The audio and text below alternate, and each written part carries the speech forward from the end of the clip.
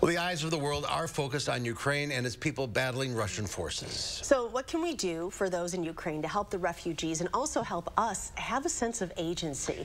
Our happiness expert, psychologist Christine Whalen, shares with us how to deal with the challenge of happiness when the world just seems out of control. Hi, Christine.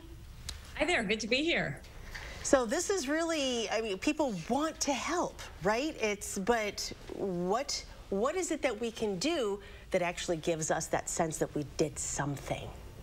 Right. So in times of trouble, we are prosocial creatures. We want to help. We want to be compassionate and do good for others. Now, right now, though, we are saying, well, what can we do to help?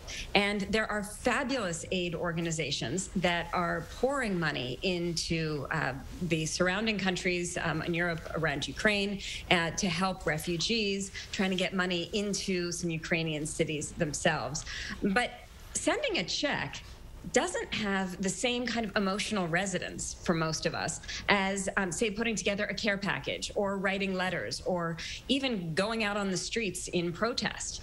So people are feeling a little bit of, I don't know, a sort of frustration. We want to do something, but the thing that we are actually being called to do isn't giving us the same sort of reciprocal benefit that that we're hoping for.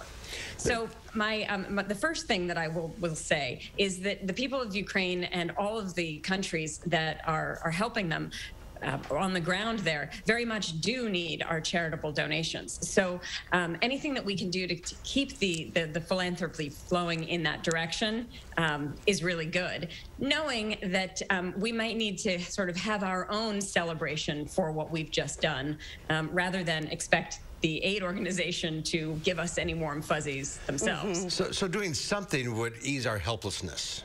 Yeah, so when we're faced with a situation where we don't know what to do, two options, right? We can turn inward. We can just shut down and say the world is on fire and I'm going to just try to fix myself. And that's what a lot of people are doing and have done historically. The other option is to try to help. And it tends to be that the people who are the helpers have less post-traumatic stress disorder, tend to fare better, and also can actually boost their own happiness by helping those in need. And the way we're called to do it right now is mostly financial, but there is a wonderful program being run by my kids' school, Madison Country Day School, where this week you can drop off dried goods and medical supplies and basic stuff that we're going to try to bring over to the refugees. How do you train your brain? If there's somebody who's so used to actually being the doers, right? But they're like, you just want me to write a check? And it's so different, right? Like, how do you switch that thinking and how do you train your brain to be like, it's okay? So I think there are things that we can do, but we may need to realize more that we're doing them for ourselves rather than having an impact on the people of Ukraine right at this moment. So certainly we can make public statements of support, and that's really good and does have benefit. But when we send money, when we gather supplies, when we do the things that we are being asked to do, then we can say to ourselves, you know what, this is pro-social behavior. This is good that I am doing it. We can talk to our friends about it and come together and support each other. And every time we pass one of those gas stations with the increasingly high gas prices, I have been taking a moment to say, you know, we are trying to do this for freedom and do this for the people of Ukraine. And that makes me feel a little better.